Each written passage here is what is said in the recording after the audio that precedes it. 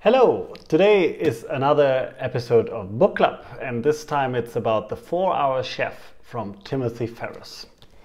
So if you don't know Timothy Ferriss, he made the first book, which was really crazy, hyped back in the days, The 4-Hour Workweek.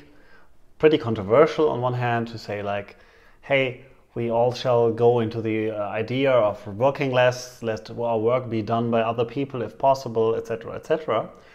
And basically become like a small company within ourselves and get our stuff done by other people, outsource it, simplify it, process it in different ways, and therefore reducing our work time to support our, let's say, money needs.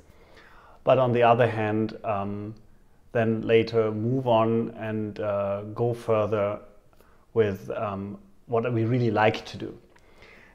He also made the book The 4-Hour Body, really interesting about nutrition and to lose weight or maintain weight and become more fit. And the book The 4-Hour Chef is basically a book about cooking if you just see it on the front page and the sides inside and just look through the recipes. But actually it's a book about learning almost everything you want and to become masterclass within 6 months in almost every skill you can basically train. And this book here uses cooking as the vehicle to learn something and to show the principles and learning and basically structure your learning process by applying it on cooking. So when you open this book, there are some comparisons in the beginning. What are the reasons to read that book? And why is it fun? Why is it good? Etc.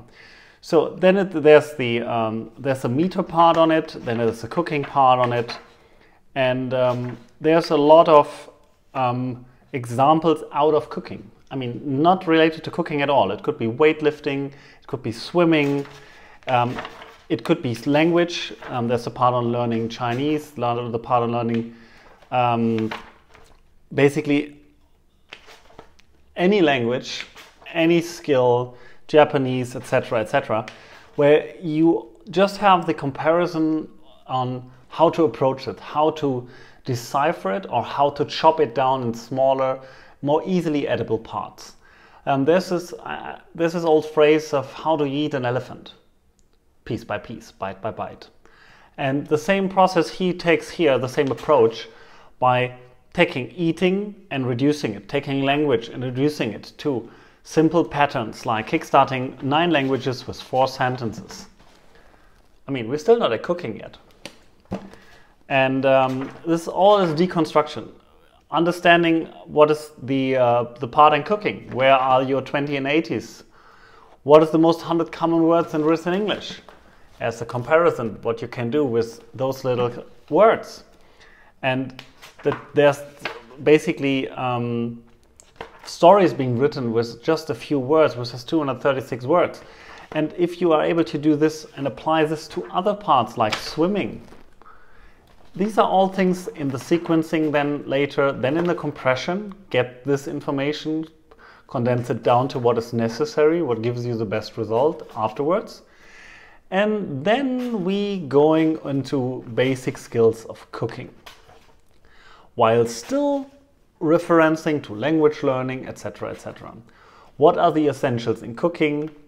What are the parts which are necessary? And then you go into real cooking.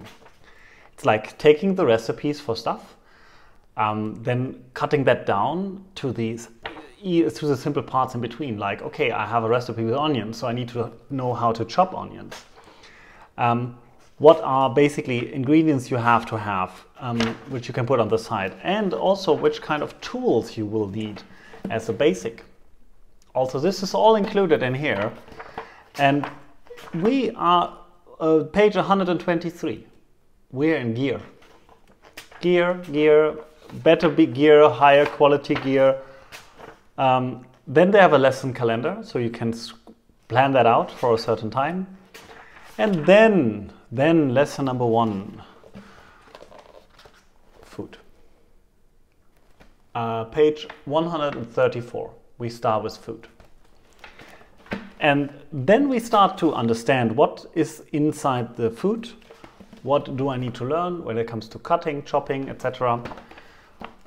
Well, how can I use foil, how can I prepare things, and then we do every once in a while some parts in between like teas, etc. And then we go for flavors and say we make one meal, but we just change the flavor by adding some herbs and spices. We are just like in lesson 2, scrambled eggs, page 147. And from here on, you get a few more recipes every once in a while. Always open up with some learnings about meat, learnings about times, how long the steak, for example, should rest, what is the difference. And then we go into coffee, what would be the tools for that. And later on, we still have recipe ideas, recipe construction of your kitchen equipment, recipe and then next products, recipe and stuff if you go for hunting or you go in the wild. So you always will learn something on the side. And even if it's just like survival knives, hunting and rigging knives, we are basically just not even halfway through. And this whole book will later on always come back to necessary skills and go back into a recipe. And based on the recipe, there are some ideas and thoughts which will be implemented, like opening wine bottles, what is the reason, what is the risks, how to do it, how to skewer a squirrel, go back, use that in the kitchen. What do you use leftovers? How do you keep them for later? Basic butchering. What, let's say, nano parts you should use in your food, like acids, lecithin, etc. How to prevent gaining weight too much. A little sport will be inside as well. I'm not going to put all the pictures now inside. So you see, then later we go also into preparation and the physical basics on cooking. Add-ons, we have later also sweets, stuff which you can eat as a dessert, and also some experimental cooking where you basically make some fun stuff with food, with denaturations, like perfect poached eggs is an example, perfect beef short ribs, some stuff with liquid nitrogen if you want to, some examples of high protein diets, slow carbs. All this is going to be later on. Again, sport, food marathon in terms of having some restaurants and some ideas out of the restaurants, comparison of cities, creme brulee, coconut meal aperitif, coconut meal entree. It's amazing how much you can learn from here. And it's not just about the food and the recipe and the things you can try, but also that later on you go in more deeper understandings of refining your techniques you just learned, going away from the basics, going deeper. Mise en place, prepare things, plating, and crazy, you're at page 597, how to shoot a three-pointer. I mean, again, we are deciphering the steps needed. I don't go onto the rifle topic, it's more specific for the US, but it's also included partially.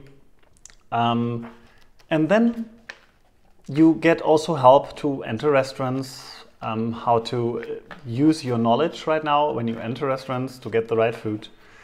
And that's incredible. A few small helpers on the end, like conversion charts, because some stuff, whoops, you see, conversion charts are available.